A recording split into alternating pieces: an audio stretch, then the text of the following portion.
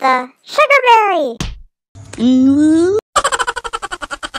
Hey, it's Vivian J, and welcome back, Glitter Angels. Hola chicos, ¿cómo estás? Yo soy Vivian. Bienvenidos a mi canal de YouTube. 안녕하세요, 저는 Vivian입니다.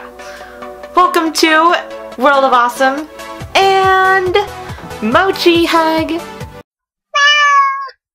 So, for today's video, since I have not done a hashtag Ask Vivian where I answered your guys' questions, so I thought it'd be fun if I did another one of these videos. If you have not seen my previous hashtag Ask Vivian videos, I'll link a playlist down in the description below, so you could check them out, and without further ado, let's just get started!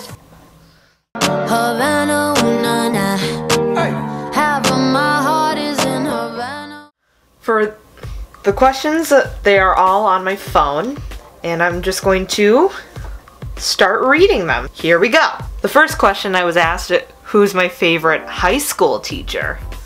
And here's my answer. My choir teachers are my absolute favorite. And I also like my Spanish teacher. They're all really nice.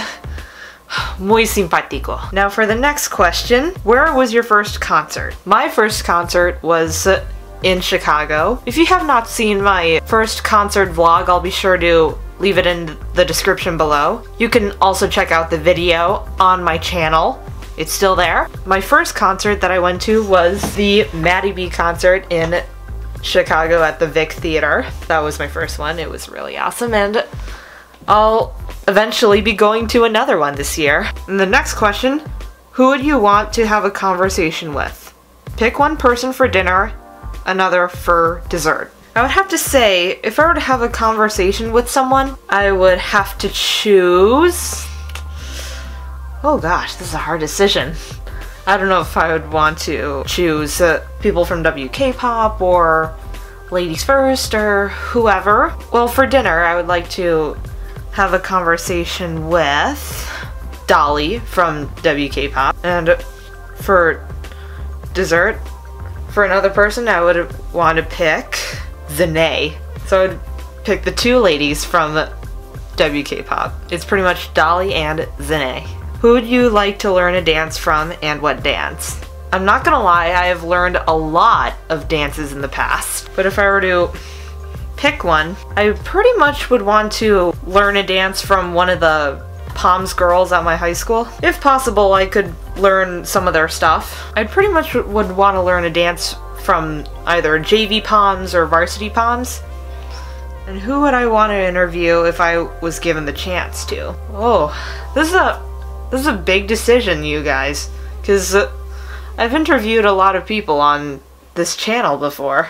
I don't know if this person is referring to a celebrity or a person you know. For person-wise, I would want to interview my friends, I would say. But for celebrity-wise, I would want to interview... I think it's time that I would have to tell you who.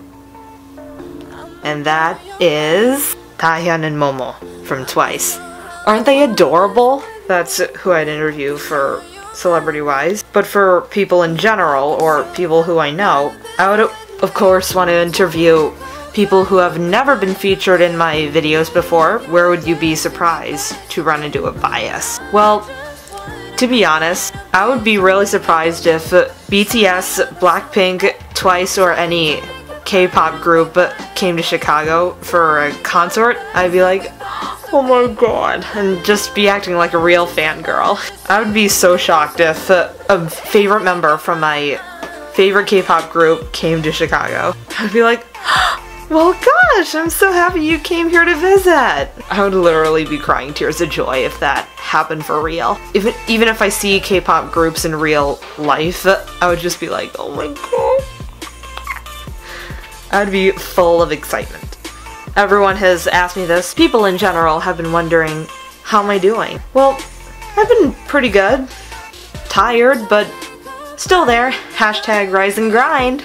Along with that question, a lot of you are probably asking, how am I balancing school with YouTube and performing? Since I'm almost done with my sophomore year of high school, between school and my interests.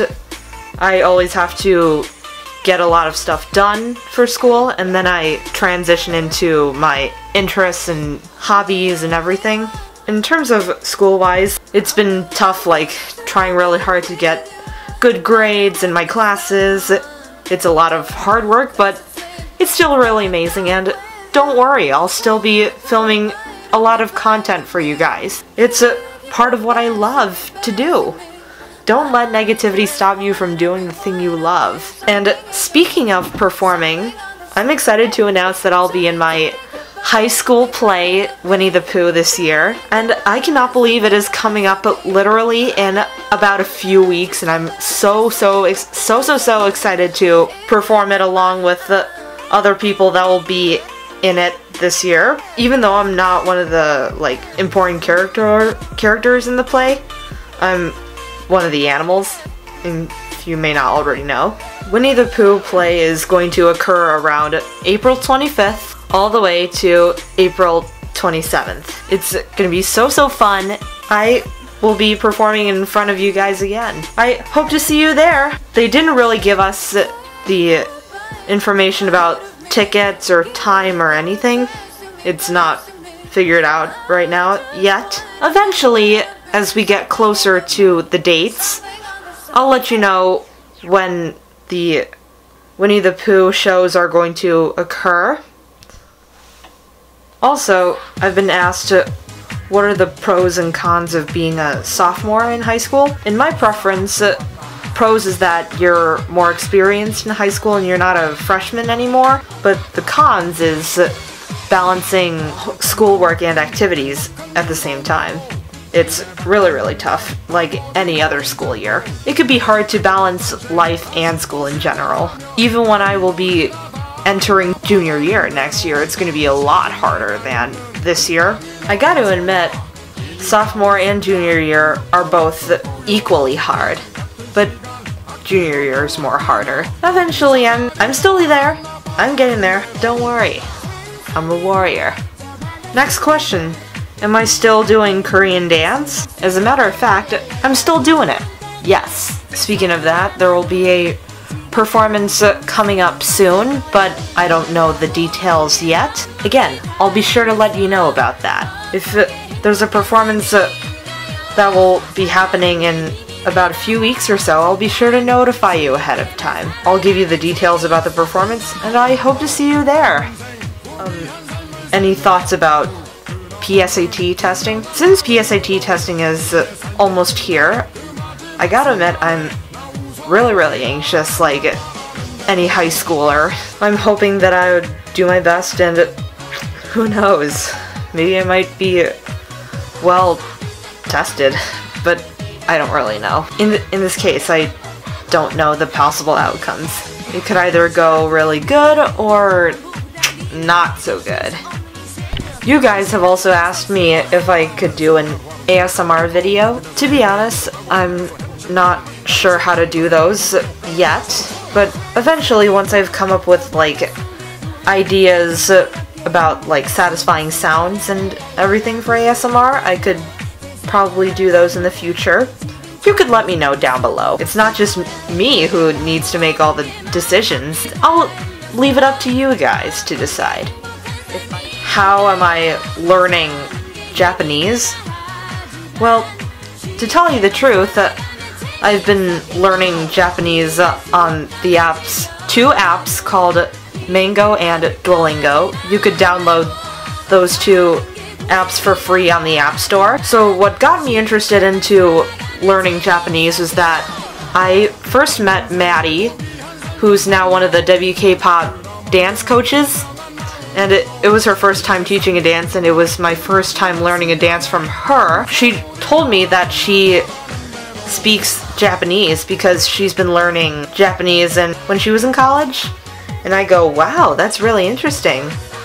Maybe I'd learn that language too someday. So what I basically did was that I took out a empty notebook that had no writing, and I started like writing some Japanese phrases just by following along the Japanese texts. The way I started was I started writing out the vowel sounds like how they sound, and also some like basic phrases like how to say hello or how are you. Two phrases that I first started with was konnichiwa, which means hello, and genki desu ka, which means how are you. If you'd like me to do a little Japanese tutorial, I could do that for you guys as well in the future. You guys have also been asking me, why do I want to become like multilingual?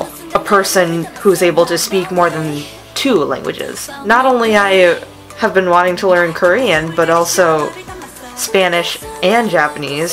The reason why I wanted to become multilingual was that so I could talk to a lot more people who are different, so that way I could like speak it in their language, if you get what I'm saying. Like, for example, if someone knows how to talk in Spanish, then I could speak a little Spanish. Like I would say something like, "Hola, ¿cómo estás? Estoy bien." But what's really funny though is that the people in my Spanish class were like, "Why are you so good at Spanish?" And I'm like, well, well, to be honest, I don't know how to explain this, but the truth is that I got into Spanish more because of Miss Amato, one of our WOASQUAD members. Yes, she taught me a few phrases before in Spanish, and then she advised me to take Spanish in high school, and so I did. And I started to learn more and more Spanish words and phrases as I started getting more interested in the class. I now feel like I'm a pro at it now. Even though it was my first year and I've never done Spanish throughout my years at junior high. If you'd like me to do a video where I'm speaking only in Spanish, I can try that as well. You could let me know down below. So that was it for the hashtag AskVivian number 11. I hope you all enjoyed it, and thanks so much for watching. Make sure you like, subscribe, turn on your post notifications, and be sure to share with your friends. I love you all to the moon and back, and I will see you later. Have a great day, everyone. Toodles. Mwah. Annyeong.